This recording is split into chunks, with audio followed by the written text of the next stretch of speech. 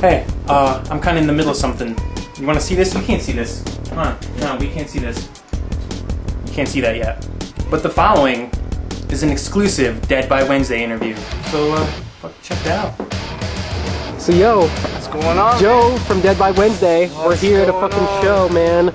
Chillin', man. I'm looking to get the scoop, man. First, Worcester, Mass. Worcester, Massachusetts. At least that's how they say it. I'm from Connecticut. We say Worcester.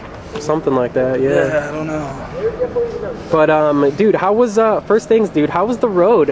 What was that like, being out on the road? That was cool. I mean, we've been out on the road before. Being out on the road with, like, one of those official tour bus thingies. Right. I mean, it was badass. It was nice, you know, to have the little bit of luxury to be able to chill and relax while someone else is doing all the driving and shit. You know?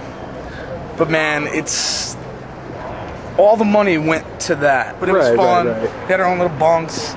We sleep during the day after drinking all night, you know. Just lay and relax, you know what I mean? We had Dave from Menace to Sobriety came with us. Juan from ATSOC. I hope I said that band name right. If I didn't, what you gonna do? I don't know. What up, Juan? Mike from Dead by Wednesday, playing on the fat strings. What's good, yo? Oh. Glad to be home or what, man? Not exactly home, but you know. Yes and no, man. Yeah, yes I hear that, bro. Happy to be home, but like, part of me wishes I was still fucking playing night after night. Right. Every different city. That shit was so good. I loved it. Word. It was great. Word. What was like the biggest show, or you think the best show, where you got the best vibe from the crowd? You know. There were a lot. Yeah. But Fort Worth, Texas was really, really good. Really good. Because, you know, they weren't expecting anything good to come out of Connecticut. Right. Right. At all. So that was a really good show, and they show a lot of love out there. They show a lot of love. That Southern hospitality. Yeah, but Salt Lake was great. I mean, all the shows were good. All the shows were good. The smallest turnout was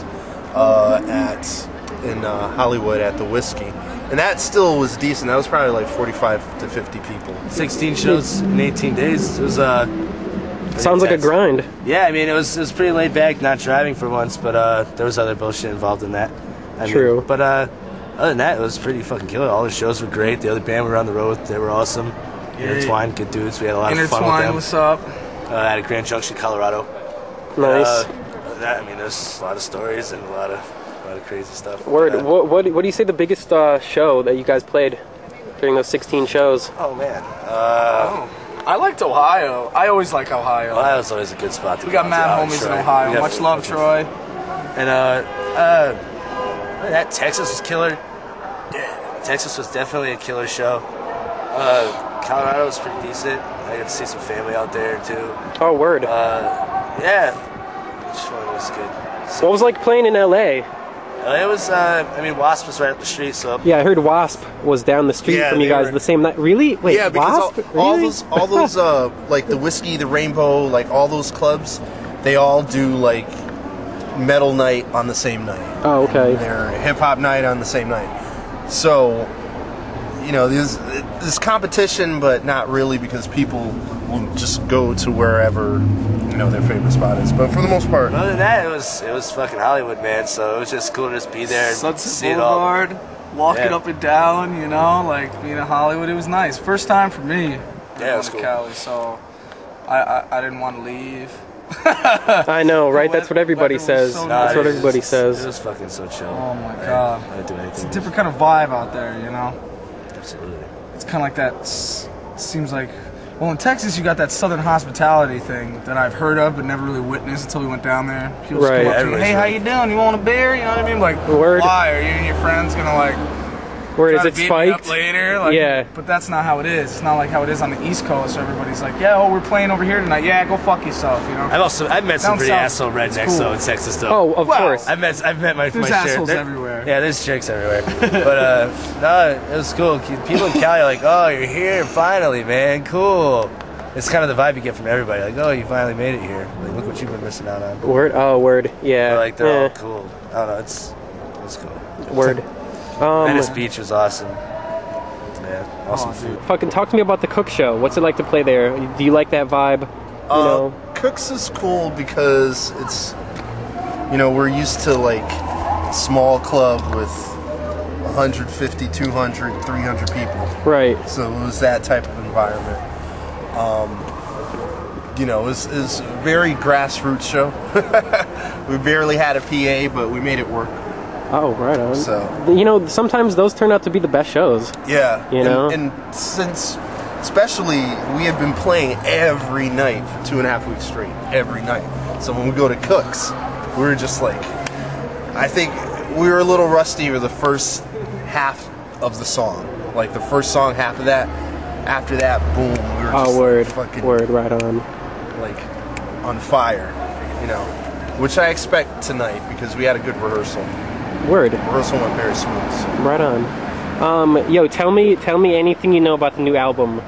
That won't get your ass kicked. That won't get your ass kicked, yo. Because I asked Joe and he's like, I can tell you something, but I'm gonna get my ass kicked. So nothing specific, but I mean, we know it's coming out. You know, are there some songs written? There's a lot. Most of the songs, like all of the songs, are written actually. Word. We want to take what we've got, record them all. We're still writing. Record as much crap as we can, and then figure out what we're gonna use for the album. Ah, word. Okay. So we Opus starts tracking drums next week, or the first week of May. Oh, see, that's something you could give me. Opus starts next week. Tracking. All right, dude. Did preliminary tracking for probably like 12 or 13 tracks. Word. Nice. So, see, this is what I want. I want all the geek stuff. When are you tracking? You know. yeah. One thing. Where are you getting your vibes from this album? Like, what's different this time around?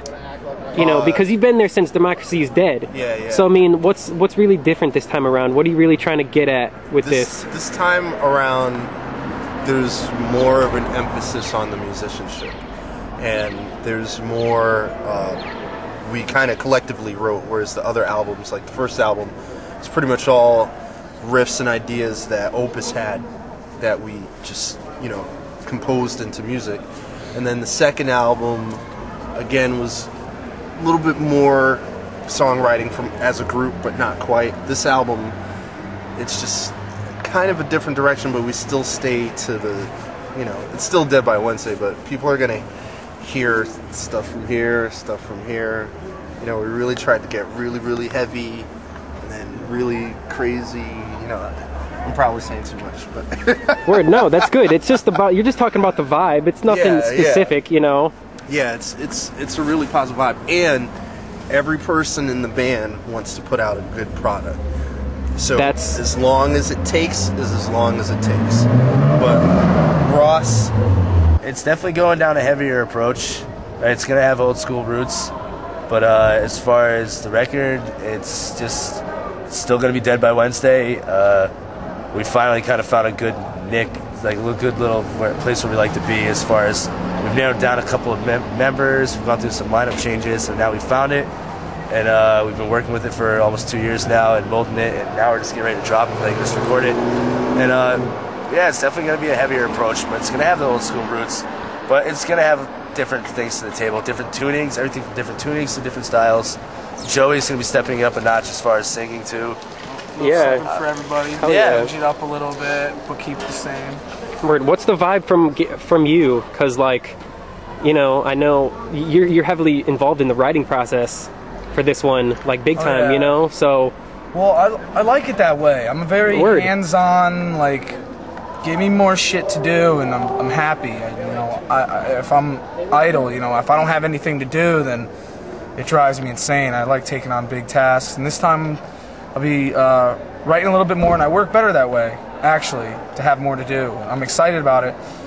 Just got to make sure to work hard and not let these guys down when I'm sitting there Right. writing my shit at home when they're busting their ass writing all the music is what it is. 'Cause these guys work their ass off, so I got to make sure that I do the same, basically.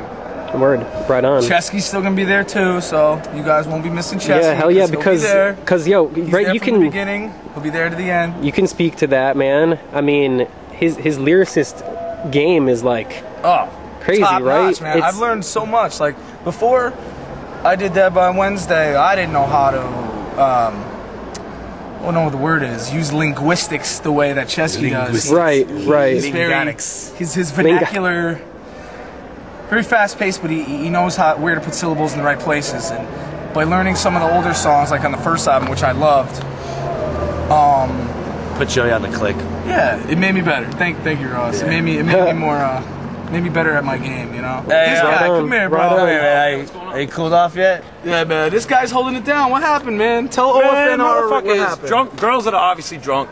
That's understandable if they want to come make out. Yeah, fucking make out with the bitch. This dude is almost like That's Dora, fine. though. But when you put your hand down the girl's pants and she pulls it out, then you put it back in there, you deserve a fucking beating. Yeah. And He was getting ready to hit. that's just what happened. He had my hands like this, get ready to hit people. Right. He was like, He you. was Oh, crazy. shit.